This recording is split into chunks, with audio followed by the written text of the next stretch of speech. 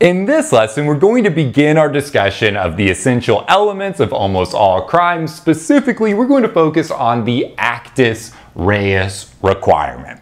Right, but big picture, we say in almost all criminal trials in the United States, the prosecution has the burden of producing evidence and of persuading the fact finder beyond a reasonable doubt of the following essential elements.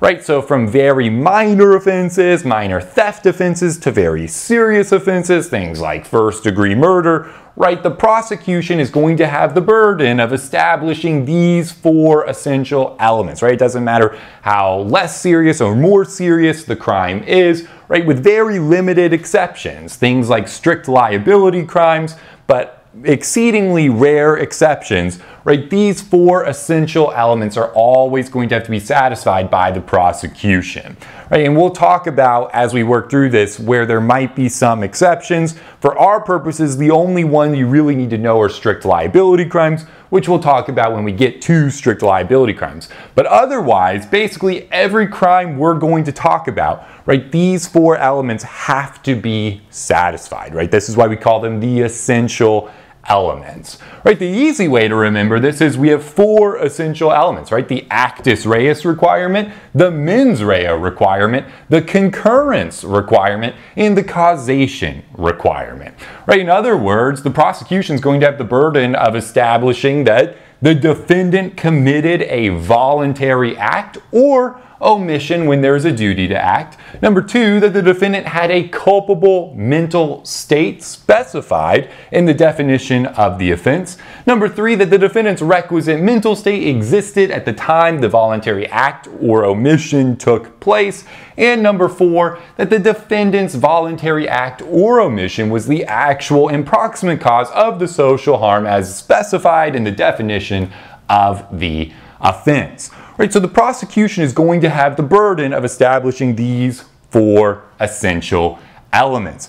Let's take a really easy example though, right? Just to kind of flesh out what each of these are from a big picture standpoint, because sometimes these four elements are fairly obvious, right? Imagine that we have a person who goes up to another person, right? We have a defendant who is holding a knife, right? And he goes up to a victim and starts stabbing the victim until the victim dies, right? Well, in that case, and let's say that that defendant is charged with common law murder, right? Which has three elements, right? The killing of another human being with malice aforethought, right? But let's say that the defendant is charged with common law murder for going up to somebody and stabbing them with a knife, right? Could the prosecution establish these four essential elements?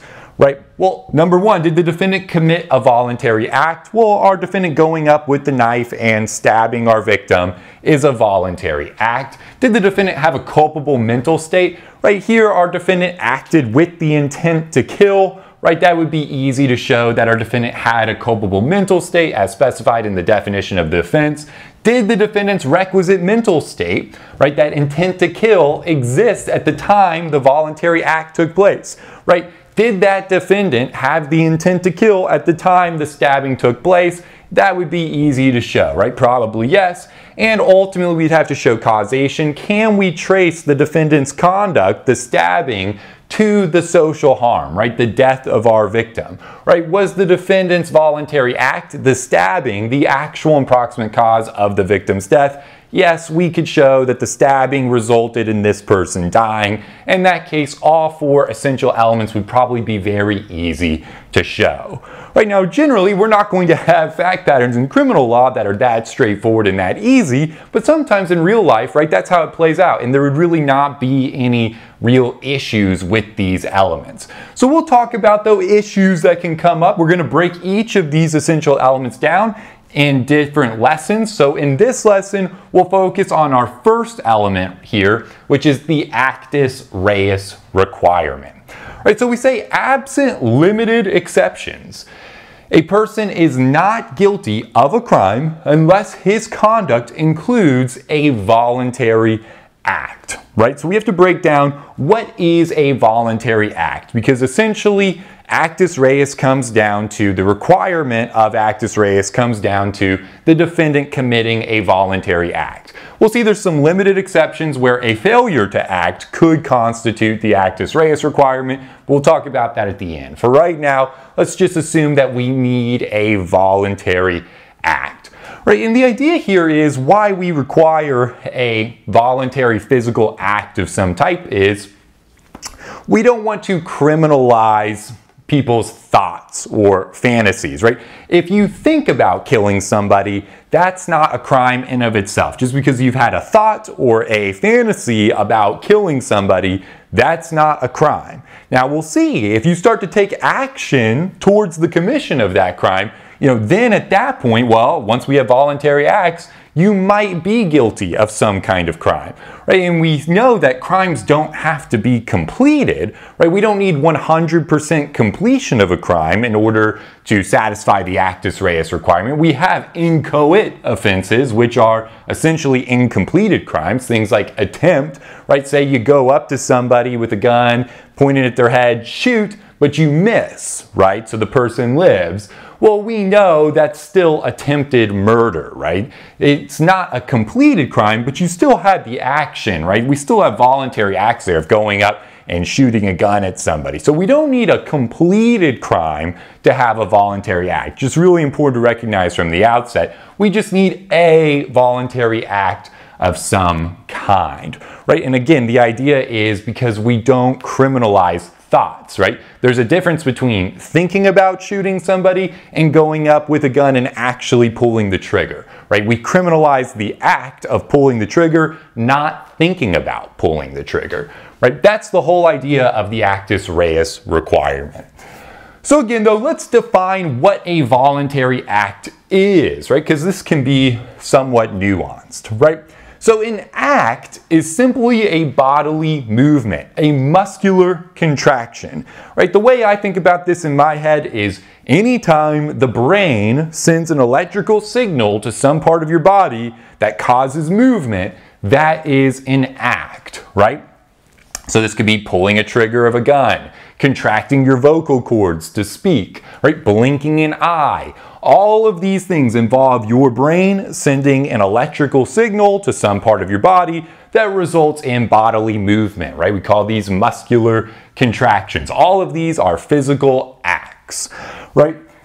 Now, what about if a gust of wind blows, right? And no electrical signal is sent from your brain to your arm, right? Your arm is completely limp, but the wind causes your arm to move from point A to point B, right? Is that an act for our purposes of the Actus Reus requirement? The answer is no, right? If no electrical signal is sent from your brain, it's not real, even though your body does move from point A to point B, it's not really an act for our purposes, right? We are looking for an actual muscular contraction, that electrical signal sent from the brain to some part of your body. Right? That is what we're looking for when we say an act, not just movement, right? Your body is moved from point A to point B. If there's no actual muscular contraction, it's not going to be an act. Right? But usually this analysis is pretty straightforward. We know what a physical act is. Usually the question is more so whether an act is voluntary or not voluntary, right? And one really important point I'm going to make before we jump into this is in criminal law, we use this term voluntary and involuntary in lots of different ways. So the context is really important, right? We're going to get to things like voluntary manslaughter and involuntary manslaughter. We're using the word voluntary differently in that context than we're using it in the Actus Reus context, right? So we'll see that voluntary and involuntary, just that word comes up in a lot of different places. Anytime I'm using that word, we should think about it in a vacuum. Don't get confused when we get to voluntary manslaughter and involuntary manslaughter and to different defenses and things like that. We're using this word differently in different contexts. So that can be confusing for students, but it's important to just remember what context we're actually using the word voluntary in. Here we're using it in the context of the Actus Reus requirement. And in the Actus Reus requirement, when we use, in the Actus Reus requirement context, when we use the word voluntary, we're using it like this. We say an act is voluntary if a human being, not simply an organ of a human being, causes the bodily movement.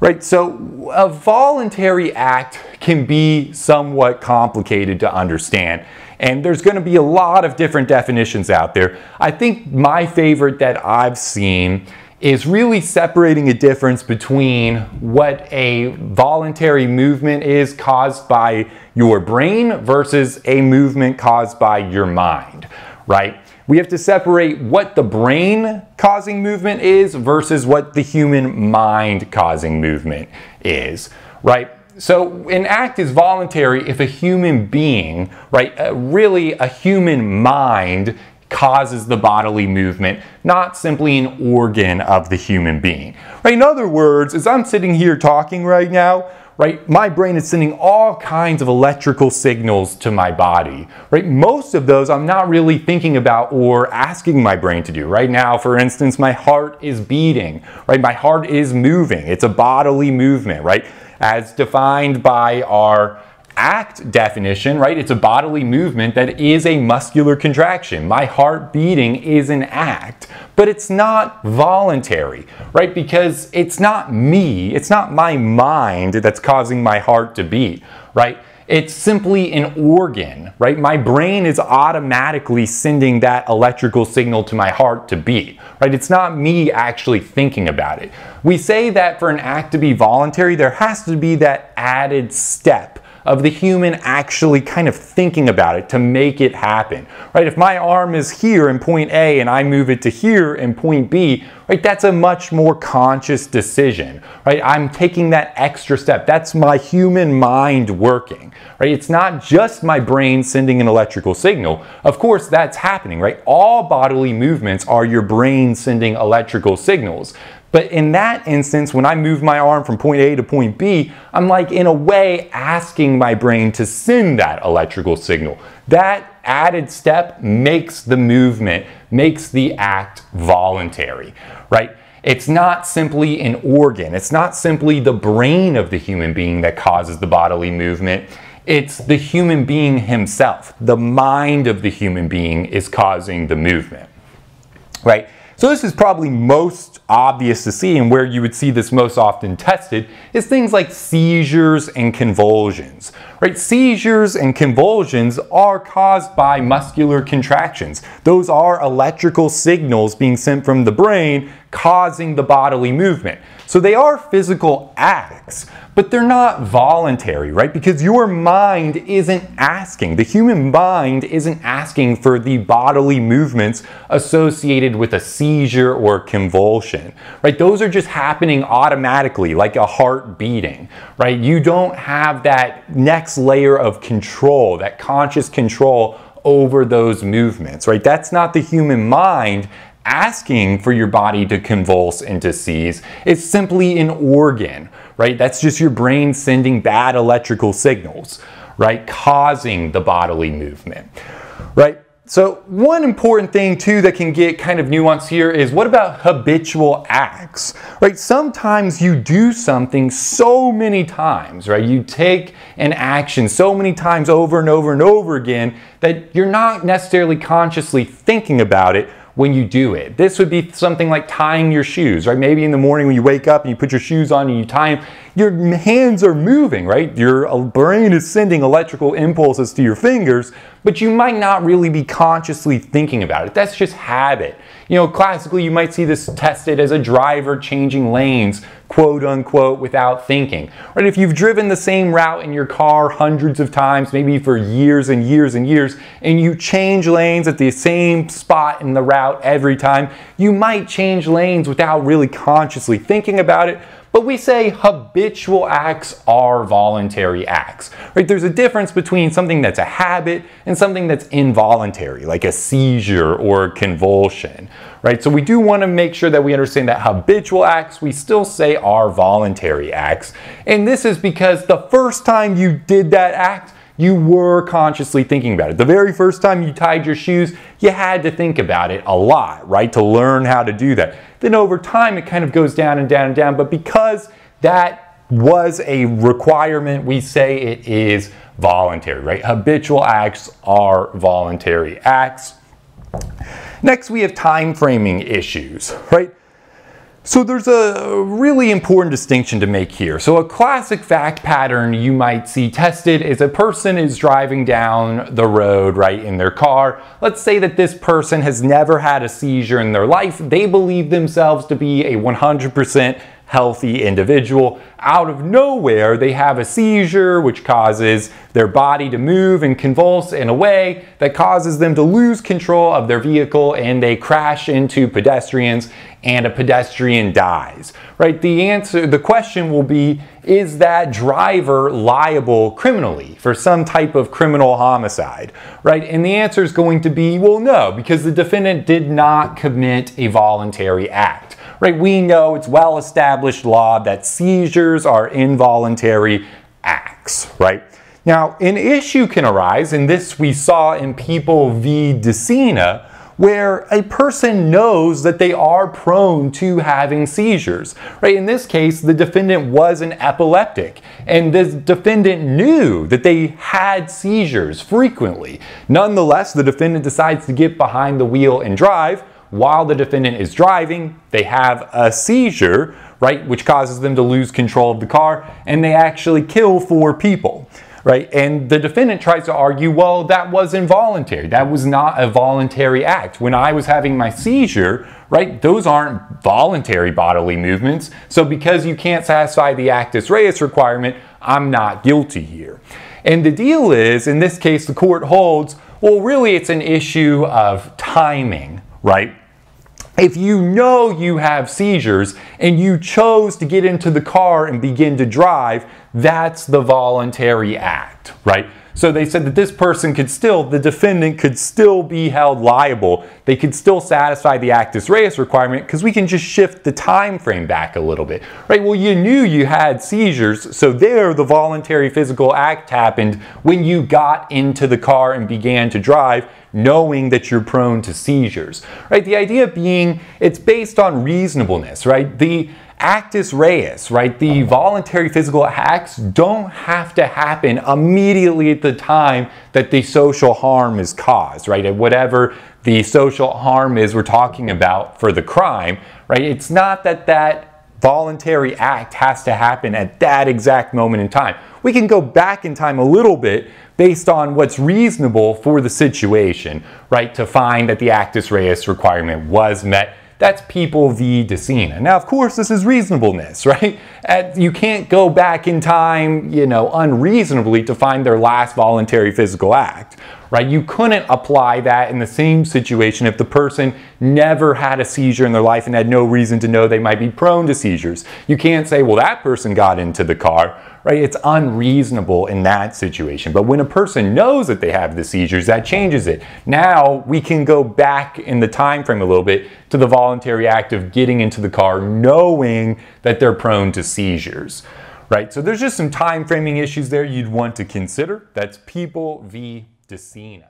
Thank you so much for watching this video preview of our Legal Education Accelerator Program, or LEAP for short. If you would like to see the conclusion of this video and gain full access to our entire 1L and 2L video library, integrated outlines, streamable audio versions, additional practice exams with explanations, and much more, we invite you to head over to our website and join the thousands of law students who have already enrolled. To get started with your no-risk free trial today, simply click the link in the description box below or visit www.studicata.com/leap.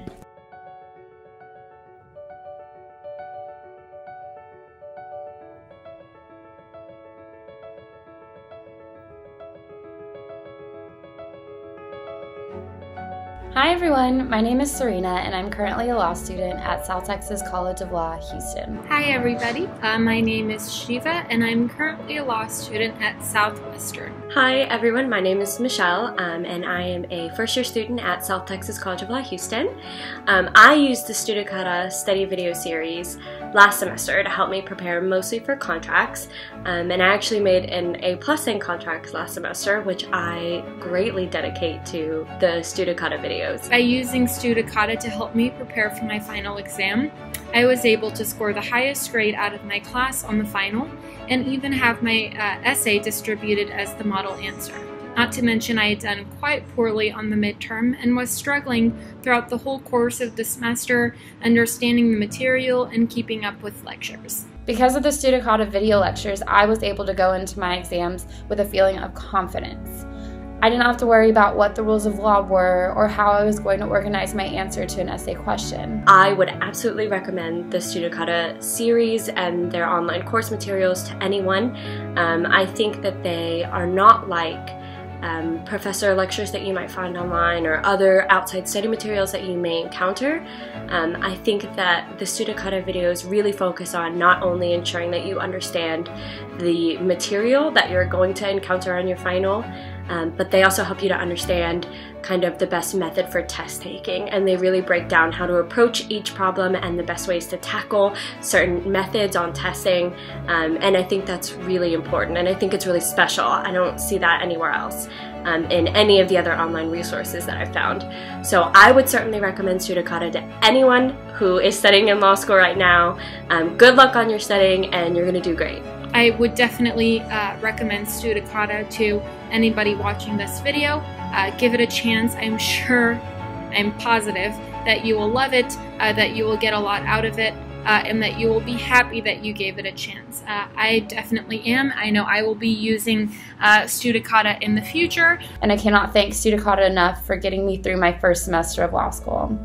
I will definitely continue to watch the Studicata video lectures throughout my law school career, and I highly recommend that any future or current law student do the same.